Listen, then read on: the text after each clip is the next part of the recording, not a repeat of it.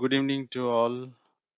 This is in continuation of series of videos on a steam turbine.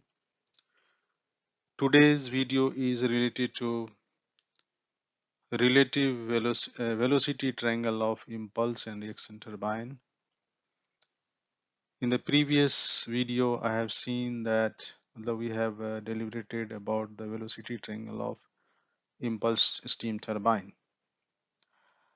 In this video, you will see how the construction of velocity triangle at inlet and outlet are done in a very simple way, and I'm very sure that this video is going to be very interesting. So do keep watching until the end and subscribe the channel, share it, and please don't forget to hit the bell icon. If you want to see the videos of previous videos of a steam turbine, then please visit my channel as well as description box where you will see the links. So let's begin the discussion on velocity triangle formation of impulse and reaction steam turbine. These are the velocity triangle is constructed at the mean position of moving blades at inlet and outlet. So these are the inlet condition or inlet velocity terms. Normally in turbine, inlet is denoted by suffix 2 and outlet as 3. So outlet is shown here, but measurement and construction is done at the mean position. Velocity are in meter per second, and blade is in degree. You see the moving blade of impulse and reaction turbine. Since it is a reaction blade, that means if you look at the profile of this, so this is larger circle, this is smaller. The larger shows the larger cross-section area, smaller shows the smaller cross-section area. So the outlet cross-section area of blade, moving blade, is a smaller than inlet, and so the velocity, relative velocity at outlet is greater than or larger than inlet, and because of this, you will see there is a drop of pressure when steam is flowing in the moving blade, and this is what is called the reaction, because the higher velocity, relative velocity, helps in the movement of rotor. This is the actual photograph. You will see that this is larger area, and then out in this inlet, this outlet is a smaller area for the impulse and reaction turbine. Please note that impulse and reaction action occurs only in the moving blades. So now let's draw the inlet velocity triangle. So this is the inlet mean velocity triangle, inlet mean absolute velocity, that is C2, which is drawn at an angle theta 2. This is the axial direction. Axial means what is called axis of the rotor, and these are the rings. This is the series of moving blades. So the absolute velocity, inlet absolute velocity theta C2 is making angle theta 2 with reference to axial, and which is equal to the, you can call it as a nozzle outlet angle or fixed blade outlet angle, because in impulse reaction turbine, fixed blade acts as a nozzle.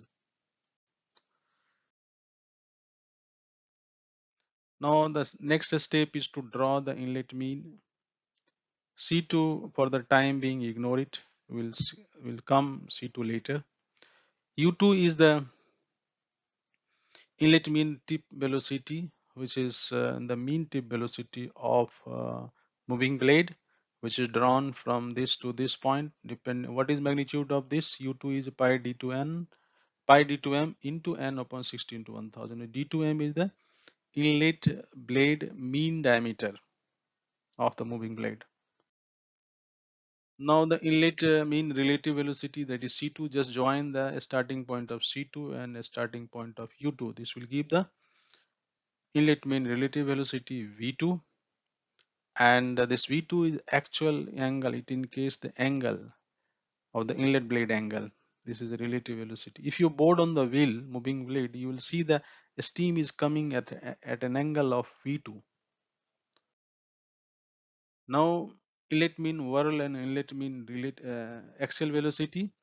So the tangential component of C2 is called the inlet mean whirl velocity CW2, and axial component of C2 is called CA2. This is the inlet mean axial velocity. And beta 2, you can see this is beta 2 is the inlet blade mean blade angle, because again angle is also changing of the blade height. So we have to take this case as a mean position of the inlet blade. So this is the beta 2 is inlet mean blade angle, which is measured from axial. Now let's draw the outlet velocity triangle. So you have to draw the outlet mean relative velocity first, which is V3, which is larger than V2 because there is a reaction. Reaction means the outlet cross section area is smaller, and that is why the relative velocity V3 is larger than V2. And what is angle? That is beta 3. You can see this is a beta 3.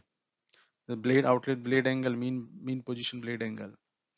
So this is the V3 is great. V3 is greater than V2 because of reaction. Now let's draw U3. U3 is a outlet mean relative outlet mean what is called blade angle. Oh, sorry, blade velocity. And the U3 is pi d3m n into n upon 16 to 1000.